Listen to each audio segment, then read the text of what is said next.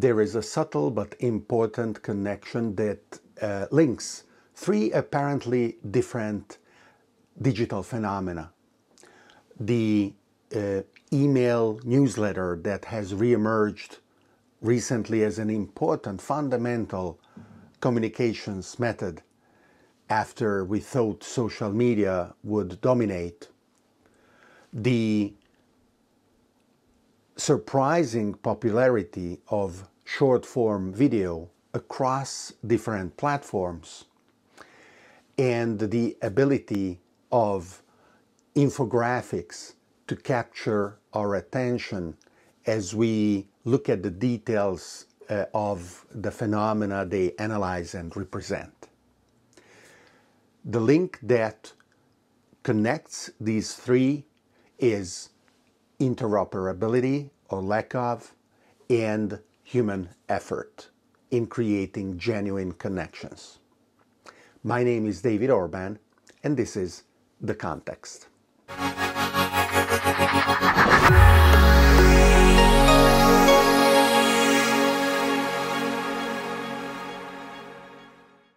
Social media promised unfettered access to our networks, whether professional or personal. We eagerly connected relationships, friends, relatives, our families on the various platforms. And as new platforms were born, we adopted them in order to experiment and understand their similarities and differences relative to the ones that came before. There are dominant social networks today, but they are invariably exposing us to their downsides, whether it is algorithmic exploitation or simply the fact that as our networks become numerous, the feed of updates that each platform represents just cannot humanly transfer the information in its entirety, and necessarily has to be filtered based on criteria that may not be completely transparent to each of us. The dissatisfaction with this and the inability of the platforms to gain and maintain the trust of the users leads to the phenomena of new ones emerging and the experimentation, but also very naturally maintaining the old ones while we understand if the new ones work. And as a consequence, cross-posting what we want to share from one to the next.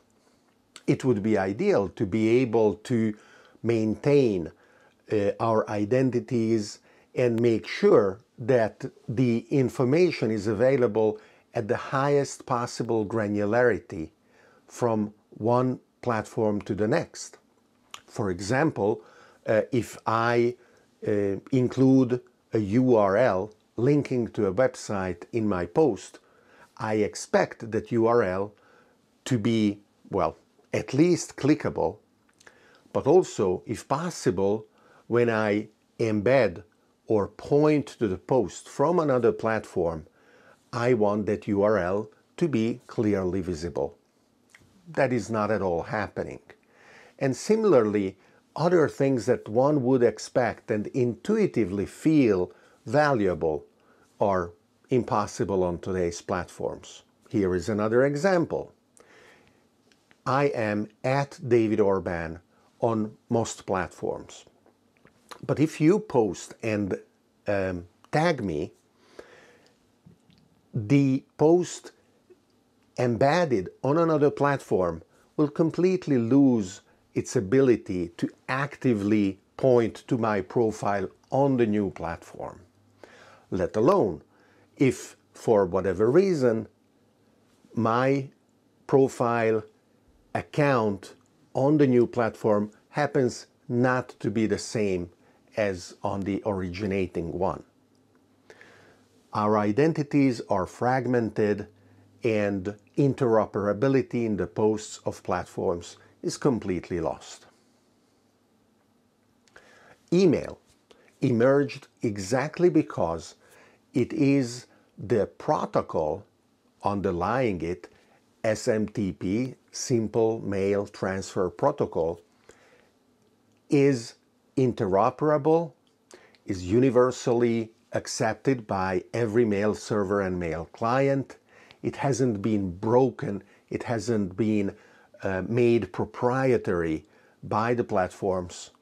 And when I write an email, the subject line, the body of the email will be faithfully delivered to your inbox. Now, nothing is perfect. It could still happen that it ends up in your spam folder. And of course, you can decide whether to read or not to read the email. However, when you subscribe to my newsletter, the email address is going to be mine. The relationship is going to be maintained even if I change the newsletter provider. That is what I recently did, moving from MailChimp to Substack. And, well, if in the future I will move to another newsletter provider again, the list of subscribers receiving it will be something that I own and that I will be able to move over.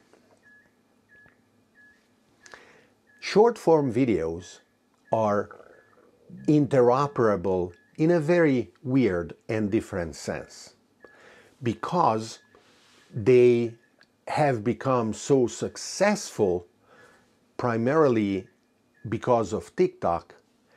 The other platforms, Instagram, YouTube, Facebook, have all copied the ability of posting reels or short videos, whatever they call them. It is the same thing. A video shot vertically that is typically a minute or less. Even if today, paradoxically, TikTok is pushing creators to post videos that are up to 15 minutes, as if it were something very, very new. Well, it is just to really mess with the other platforms and with the creators too. But if you record a video that is 1 minute or less in a vertical form, then you will be able to post it on the various platforms more or less unchanged.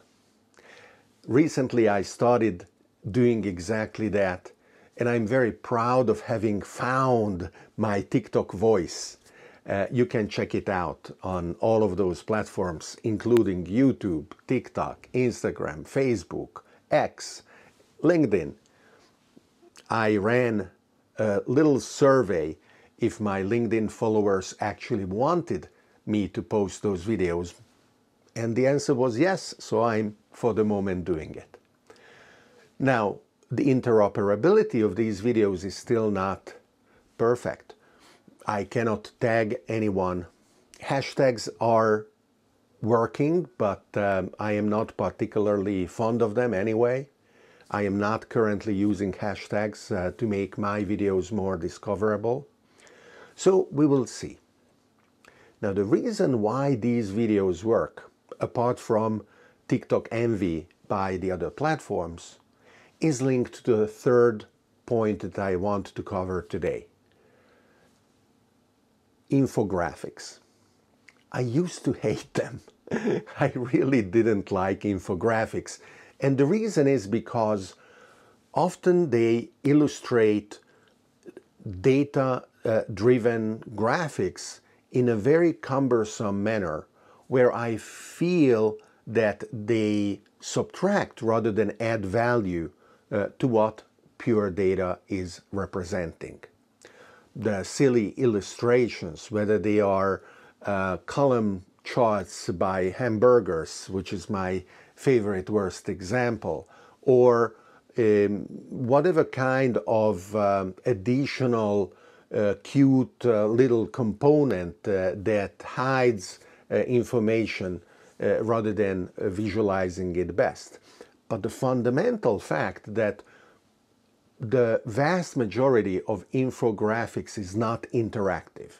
It is a simple JPEG that completely kills by flattening the information your ability to dig deeper. The surprising component, however, that I think contributed to its success is the fact that there is and there was a human effort in creating it. It is hard, or rather it was hard, to create infographics in an automated fashion. So when you see an infographics, you need to invest a little effort in understanding and decoding it, what the charts mean, what is the information component that is purely of entertainment value, and what is the component that actually is illustrating the underlying data. But what you can be really sure about today is that there was someone that invested a similar amount of effort, and probably more, in creating the infographic itself. It is the kind of effort that goes into a video. So if this is true, the test in the coming months is going to be the evolution, which is practically guaranteed, of both videos created by AI as well as infographics created by AI. How will we judge them? Will we treasure them as much as before, or will we learn to discount their value and make it kind of disappear in the background noise in our infosphere in order to be able to keep concentrating on the higher value add human relationships? We will see, and I will be curious in both exploring and actively experimenting with the tools that will make me and you understand what is going on, what is the broader context of the evolution of these tools. Thank you.